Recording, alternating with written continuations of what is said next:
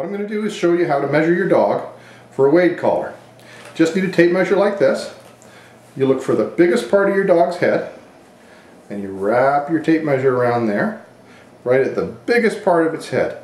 Make note, see what the size is. In this case it says 17 inches, and then you know what type of collar to order.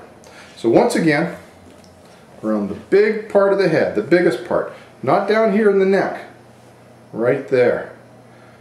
And that's all you need to order your wade collar.